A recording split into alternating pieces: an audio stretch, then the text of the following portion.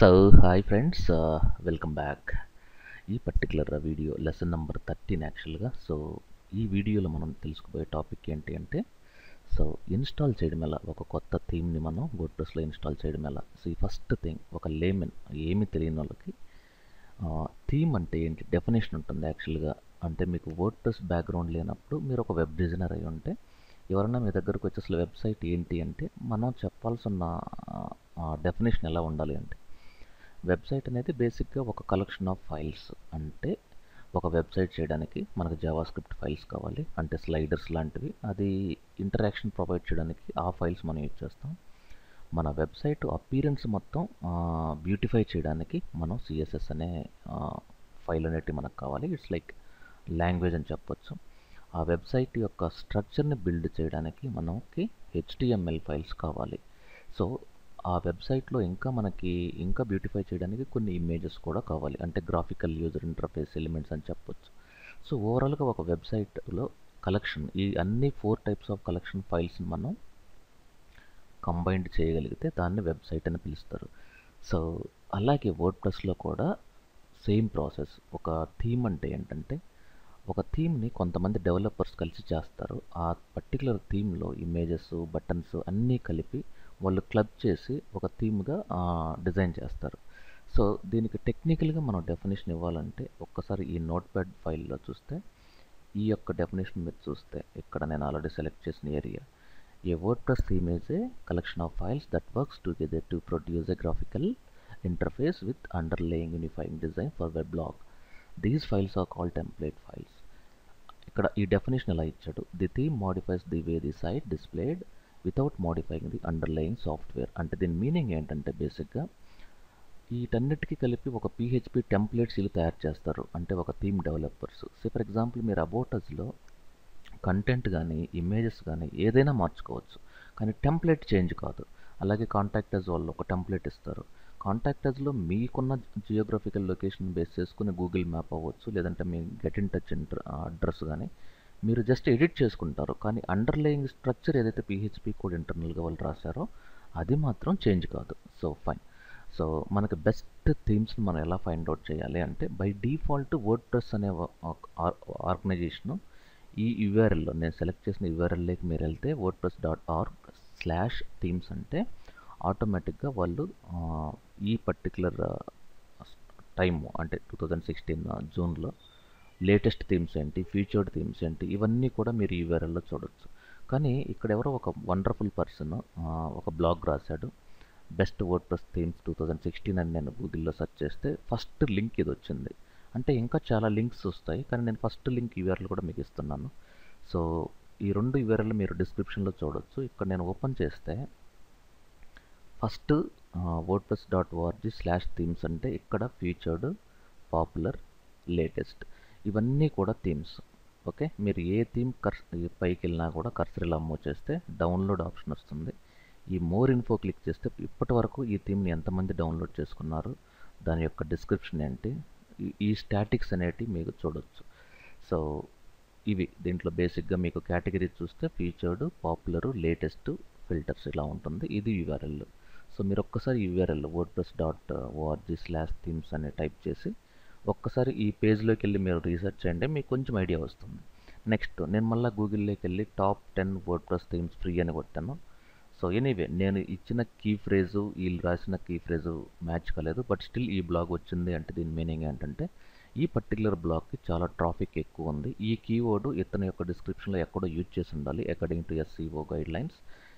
అందువల్ల ఈ theme top వచ్చింది. ఎప్పుడైతే ఈ థీమ్ని నేను క్లిక్ చేశానో ఈ పేజ్లోకి వెళ్ళిపోయాను. సో ఈ పేజ్ మీరు అలెక్సా ర్యాంక్ ఒక్కసారి చూస్తే, సో ఇది 40,000, ఇది యూఎస్ బేస్డ్, ఇది గ్లోబల్లో ఈ ర్యాంక్ ఉంది.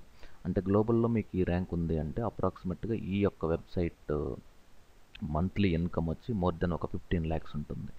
ఇలాంటి బ్లాగ్స్ను మనం కానీ తయారు చేసి మనకి జనాలకు ఉపయోగపడే ఇన్ఫర్మేషన్ కానీ మనం ప్రొవైడ్ చేయగలిగితే, సో అడిషనల్ ఇన్కమ్, అంటే బ్లాగింగ్ ద్వారా ఇన్కమ్ ఎలా వస్తుంది అనే దానికి ఒక సింపుల్ లైవ్ ఎగ్జాంపుల్ ఇది.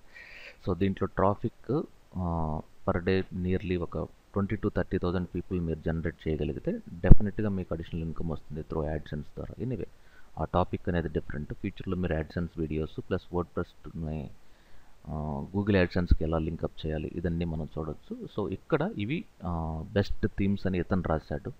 సో ఈ బ్లాగ్ని మీకు టైం ఉన్నప్పుడు చూసి ప్రతి దాన్ని డౌన్లోడ్ చేసుకొని మీరు యాక్టివేట్ చేయగలిగితే మీకు తెలుస్తుంది థీమ్ ఎలా పనిచేస్తుంది అనేది. ఫైన్. సో వీటిల్లో మీకు ఏ థీమ్ కావాలి? సే ఫర్ ఎగ్జాంపుల్ నేను ఇది తీసుకున్నాను, జీరో లైట్ అనేది. ఇప్పుడు నేను దీన్ని ఈ యూఆర్ఎల్ని అంటే ఈ యొక్క నేమ్ని నేను కాపీ చేసుకొని మన డాష్ బోర్డ్లోకి వెళ్ళాను. లోకల్ హోస్ట్ ఇది మీకు ఆల్రెడీ తెలుసు. లోకల్ హోస్ట్లోకి ఎలా ఎంటర్ అవ్వాలి, ఈ జాంప్ కంట్రోల్ ప్యానల్ని ఎలా స్టార్ట్ చేయాలి, స్టార్ట్ చేసిన తర్వాత లాగిన్ అయ్యేటప్పుడు యూజర్ నేమ్ పాస్వర్డ్ ఎలా ఎంటర్ చేయాలి, ఇవన్నీ మనం ఆల్రెడీ చూసాం. ఎందుకంటే ప్రజెంట్ మనం చూసే వీడియో నంబర్ వచ్చి 13th, అంటే ఆల్మోస్ట్ ఫండమెంటల్స్ అయిపోయాయి మనకి. ఓకే, సో ఇక్కడ నేను ప్రజెంట్ ఏ థీమ్లో ఉన్నాను అనేది నేను ఫైండ్ అవుట్ చేయాలంటే అపీరెన్స్లో థీమ్స్ క్లిక్ చేస్తే ఇక్కడ ప్రజెంట్ ఈ 3 థీమ్స్ వర్డ్ప్రెస్ ఆర్గనైజేషన్ వాళ్ళు రికమెండ్ చేస్తున్నారు. సో ఈ 3 థీమ్స్ ఎలా ఉన్నాయి, ఎక్కడున్నాయి తెలుసుకోవాలంటే మనం మళ్ళీ మన యొక్క లోకల్ ఎక్కడైతే మనం వర్డ్ప్రెస్ ఇన్స్టాల్ చేసామో సిలో, జాంప్లో, హెచ్టీ డాక్స్లో, మై సైట్ అనే ఫోల్డర్లో, డబ్ల్యూపి అంటే వర్డ్ప్రెస్ కంటెంట్లో, దీని లోపల థీమ్స్ అనే ఫోల్డర్లో ఇక్కడ 3 ఫోల్డర్స్ ఉన్నాయి. వీటిల్ని థీమ్స్ అంటారు. అంటే ఒక థీమ్ని మనం యాక్టివేట్ చేయాలి అంటే ఈ యొక్క హెడ్లైన్ మీరు చూస్తే హౌ టు ఇన్స్టాల్ థీమ్ అంటే ఫస్ట్ స్టెప్ మీకు కావాల్సిన థీమ్, అంటే నాకు కావాల్సిన థీమ్ వచ్చి ఇది జీరో లైట్. సో దీన్ని మనం ఇక్కడ సెలెక్ట్ చేస్తే అంటే ఇక్కడ డెమో, ఇక్కడ క్లిక్ చేస్తే డెమో గెట్ ఇట్ ఫ్రీ అని ఉంది. ఇప్పుడు నేను ఎప్పుడైతే క్లిక్ చేశానో ఆ పర్టికులర్ యూఆర్ఎల్లోకి వెళ్ళిపోతాను. ఇక్కడ డౌన్లోడ్ ఫర్ ఫ్రీ అని ఉంది. అంటే ఫస్ట్ డౌన్లోడ్ చేసుకొని డౌన్లోడ్ అయిన ఫోల్డర్ని తీసుకెళ్ళి మీ యొక్క వర్డ్ప్రెస్ కంటెంట్లో ఇక్కడ పేస్ట్ చేసి, అంటే ఎక్స్ట్రాక్ట్ చేసి పేస్ట్ చేస్తే ఆటోమేటిక్గా మీ యొక్క డాష్ బోర్డ్లో ఇక్కడ కనపడుతుంది. ఇది ఒక మెథడ్. లేదు అనుకుంటే డైరెక్ట్గా ఇక్కడే మనం ఆ యొక్క ఫోల్డర్ని ఇలా జీరో లైట్ ఎంటర్ క్లిక్ చేస్తే ఆ థీమ్ ఇక్కడ ఉందా లేదో తెలుస్తుంది. సో యాడ్ న్యూ థీమ్ అని క్లిక్ చేసి ఇక్కడ నుండి కూడా మనం సెర్చ్ చేయొచ్చు. సో ఇక్కడ సెర్చ్, ఆ థీమ్ని ఎంటర్ క్లిక్ చేస్తే చూద్దాం అది ఫైండ్ అవుట్ అవుతుందో లేదో. సో సెర్చ్లో ఆ థీమ్ రావట్లేదు. సో మనం ఓకే ఫైన్, ఎందుకంటే ఇది ఆల్రెడీ మంత్ ఎండ్ కదా, ఫస్ట్ ఫైన్. ఇక్కడ వచ్చింది. ఇప్పుడు నేను ఇన్స్టాల్ అనేది క్లిక్ చేస్తే ఇన్స్టాల్ అవుతుంది. అంటే మీకు వర్డ్ప్రెస్ డాష్ బోర్డ్ నుండి ఇన్స్టాల్ చేయడం ఒక మెథడ్. సెకండ్, డౌన్లోడ్ చేసుకొని మీ యొక్క రూట్ ఫోల్డర్లో పేస్ట్ చేసి తర్వాత డాష్ బోర్డ్లోకి వచ్చి యాక్టివేట్ చేయడం ఒక మెథడ్.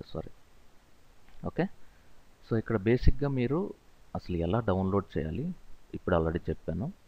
ఎలా ఇన్స్టాల్ చేయాలి, ప్రజెంట్ ఆల్రెడీ అది ఇన్స్టాలేషన్ రన్ అవుతుంది, అది కూడా చూపించాను.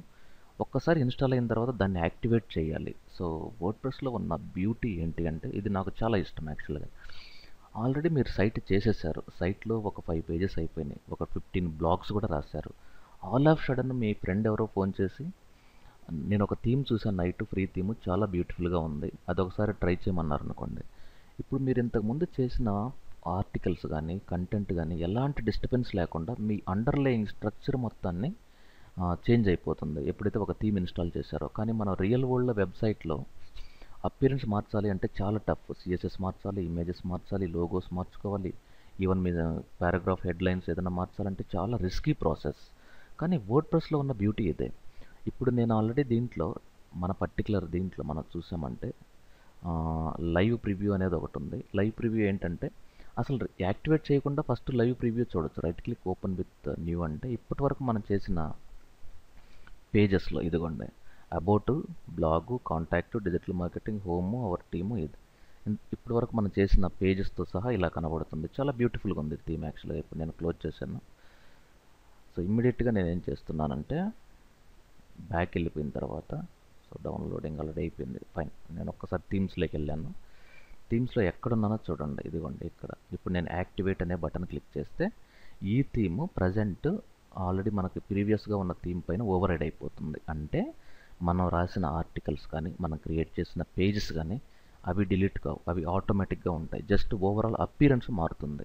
ఇది ఒక్కసారి మన యొక్క వెబ్సైట్ మనం చూస్తే తెలుస్తుంది. వెబ్సైట్ని చూడడానికి మనం వేరే ఫైర్ ఫాక్స్లోకి వెళ్ళిపోయి వేరే బ్రౌజర్లో చూద్దాము, సో దట్ మనకు క్లియర్ ఐడియా వస్తుంది.